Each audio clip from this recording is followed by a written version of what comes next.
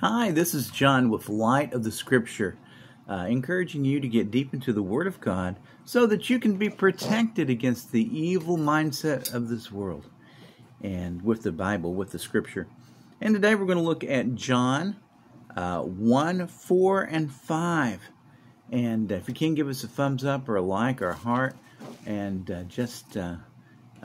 or share or leave a comment. And any way that you engage with the page will help the algorithms to get the Word of God out to more people.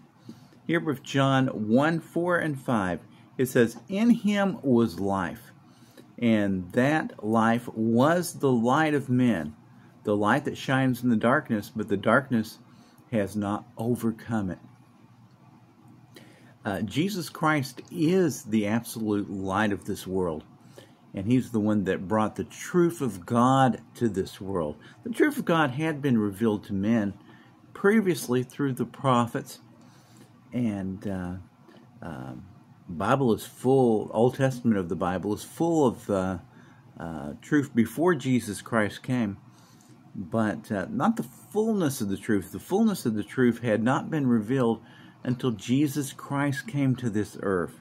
And he revealed the fullness of God's truth and the culmination of God's truth.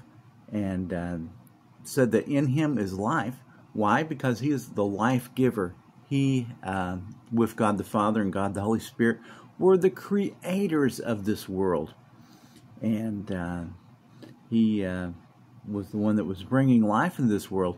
He's also providing a way for us to receive eternal life, and so that makes him very much a life giver, just like his enemy Satan is the one that brought death and destruction and chaos into this world.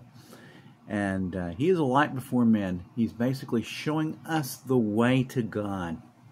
So it said the light shines in the darkness, and the darkness has not overcome it. People have been in opposition to Jesus Christ ever since he appeared, and it's been a long time ago that he first came. But people have been in opposition to Jesus Christ, and they've martyred Christians. Possibly 100,000 Christians a year get killed for their faith. But the gospel has continued to flourish all over the world. You can't think of any company or anything that has more locations than the church. Now, the church goes under a bunch of different names, but that doesn't matter. It's still the church that worships Jesus Christ. And it is the kingdom of God here on this earth, very, very tiny portion of the kingdom of God that is going to be part of the great kingdom of God in the end times. But Satan tries to destroy mankind and tries to snuff out the church, but he cannot do it.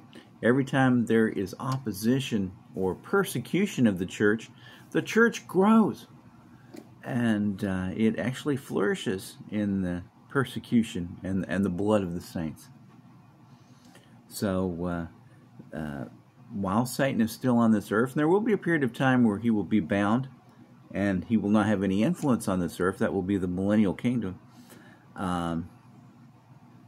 He will be in opposition to the church, in opposition to Jesus Christ. But he will never be able to overcome the works of Jesus Christ. The Bible says that the gates of hell shall not prevail against the church of Jesus Christ. And we need to come to that light. They say that if you have an out-of-body experience, if you have a near-death experience, they say there's a light, and you move toward that light. Well, we should do this in our normal life too. That light being Jesus Christ. Jesus Christ is calling us to come to him, and we should come to him, and we should we should desire the illumination that he provides. Sin doesn't like to be illuminated. It likes to hide in the darkness. but He wants to purify us. He wants to clean us up from the inside out. And He can overcome the darkness in your life if you accept Jesus Christ as your Lord and Savior. If you repent of your sin and you turn to Him and ask Him to clean you up, He'll do it. He'll give you a brand new life. You can receive Him. Just ask Jesus Christ to come into your heart and reject sin. And He can actually fill up the emptiness, fill up the darkness inside your heart and inside your soul and inside your life. This is John with Light of the Scripture, encouraging you to get deep into the Word of God.